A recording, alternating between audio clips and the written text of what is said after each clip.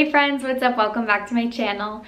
So today I'm going to be talking all about my favorite supplements for acid reflux. And before we dive in, it's really important to note that nutrition is so individual and nuanced, and you should always talk to your doctor and or a registered dietitian before starting a supplement, changing a supplement regime, or a medication regime. I'm going to be sharing what has really worked for me. I have a long history with acid reflux. If you haven't seen my other videos on how I cured my acid reflux and how I manage my acid reflux, I have lots of videos to support individuals with acid reflux and give some tips that have really helped me come a long way in my own healing. If you're new to my page, my name is Pelletier. I'm a nutritional science student at Boston University. I just finished my bachelor's in nutritional science and dietetics, and I'm continuing on there for my master's degree, so future registered dietitian. I'm very passionate about gut health, and right here on my page I love to share lots of science-backed information to help you improve and optimize your gut health. I also share lots of yoga classes, nutrition videos, all things wellness. So if you haven't already subscribed, be sure to subscribe down below, hit all so you get notified for my videos and you don't miss a beat. And also be sure to give this video a like, it really supports my channel. So in my previous How I Cured My Acid Reflux video, I discussed how I transitioned from medication to herbs.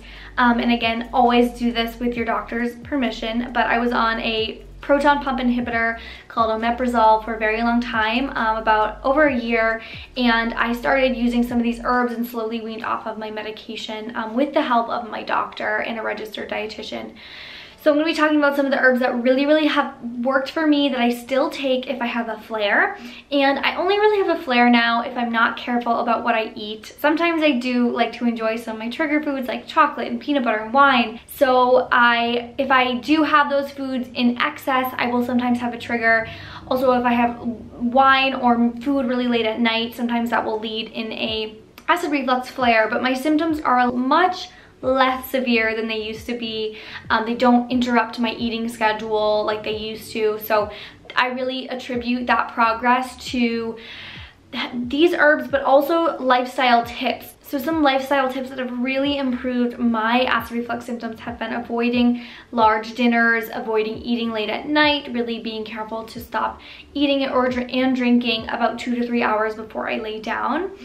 Also, making sure that I avoid super large meals by having smaller, more frequent meals every 3 to 4 hours during the day to stay nourished and avoid too large of a meal at once that might cause symptoms for me. I also really try to avoid my triggers, and I never have caffeine on an empty stomach. That was a big thing for me. I have to be really careful about caffeine, and most days I don't have it, but I make sure to never ever have it on an empty stomach. I have lots of other lifestyle tips in my other acid reflux videos. I'll link them up here and down below in the description box.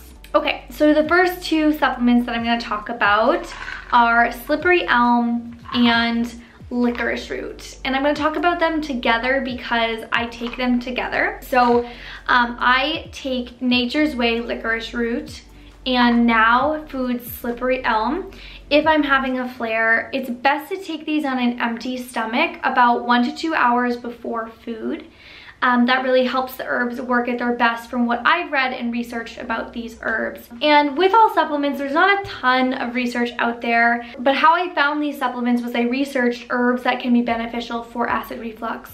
And how they work is they coat the lining of your GI tract to protect from the acid that can irritate the esophagus and your GI tract. So I notice a huge difference with these herbs when I take them the right way, which is taking them about 1 to 2 hours before food on an empty stomach. So I usually take them in the morning, try to wait a couple hours even though that's hard, and I really notice a huge difference.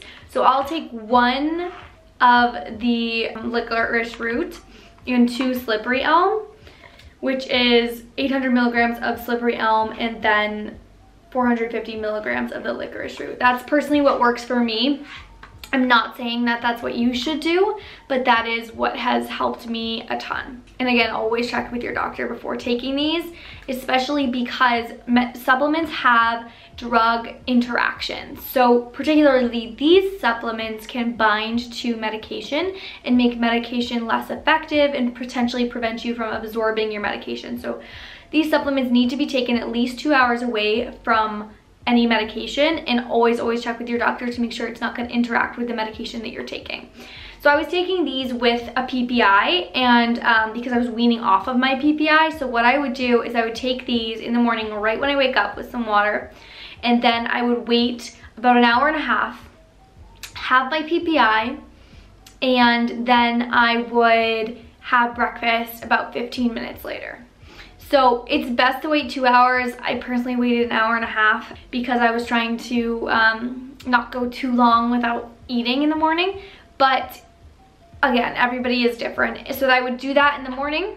When I was healing, I would do 2 pills of each. But right now I only do 2 pills slippery elm and 1 pill licorice root if I have a flare. But when I was healing, I would do 2 pills of each in the morning. And then I would do 2 pills of each at night about like 2 hours after dinner. So that is how I took them. I took them always away from medication, and I made sure with my doctor that it was okay before I took them. The third supplement that I'm going to talk about is a tea by Traditional Medicinals called Throat Coat, and I swear by this stuff. It is amazing.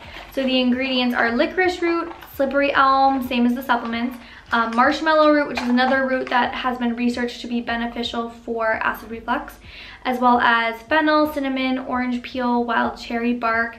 It tastes delicious in my opinion, and it can be a great way to soothe, again, that tissue in the esophagus. These herbs help to coat the lining of the esophagus, provide a better barrier to protect against the acid, which can improve your irritation in the long term, because if we're constantly having acid splashing up into the esophagus, we're gonna have more pain later on when we have acid reflux again. So this is great. I always get the one with slippery elm. They make one that also doesn't have slippery elm, but I think that the one with slippery elm is better. It also says on the back that if you're taking diuretics, corticosteroids, or cardiac glycosides, to not have this tea, or to really check with your doctor. Also, if you're pregnant or breastfeeding, this has not been researched in that population.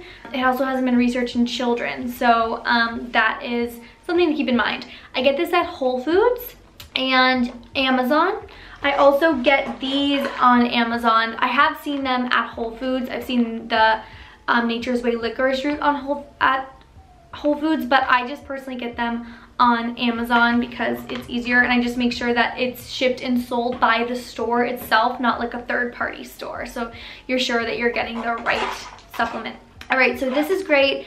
I probably won't take these on the same day, but if I just feel like a little bit of irritation, also if allergies are making my throat a little bit sore, this is great. If you have like a sore throat, it really works. I swear by it. So Traditional Medicinals, love this stuff. The last supplement I'm going to share is not necessarily acid reflux related, but it can help with acid reflux. So one root cause of acid reflux can be constipation, because if we're not eliminating effectively, waste can build up and it can really inhibit our digestion and also promote acid reflux. So this tea by Traditional Medicinals called Smooth Move is really helpful if you're feeling a little bit constipated.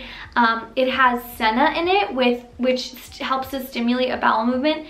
With this said, I never ever have this more than once a week. So if you're relying on this tea to go to the bathroom, the root causes of constipation really need to be addressed. So are you getting enough fiber, enough hydration? Are you exercising? Is your stress management there? Because stress can really also cause constipation and acid reflux. So all those things are first and foremost way more important than any supplement, but this is really helpful if you need some help going to the bathroom. And I do notice that my acid reflux symptoms are worse when I am constipated. So sometimes I'll have this to make sure that I'm going completely, and again, no more than once a week, because you never want to rely on a laxative.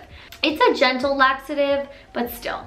So I get the chamomile one because the peppermint is going to be irritating for acid reflux. You want to avoid peppermint tea or caffeinated teas if you have acid reflux. In moderation, those things are okay, but a ton of peppermint and a ton of caffeine is not great for acid reflux. With that said, of course, the other lifestyle practices such as stress management and making sure you're getting adequate nutrition, going to the bathroom regularly and completely, those are all super important, but I wanted to share the supplements that I swear by and I'm so grateful for in case that might help you if you're also struggling with acid reflux. So if this video was helpful for you, be sure to give it a like, leave me a comment down below. I'd love to hear your input, and it really means the world to me reading all of your comments on my videos, that they're helpful. That's why I make them, and I really appreciate you being here. So also be sure to subscribe, hit the bell down below, make sure you're notified and subscribed so you get access and updates for my nutrition and gut health videos. Thanks so much for watching, and I'll see you next time.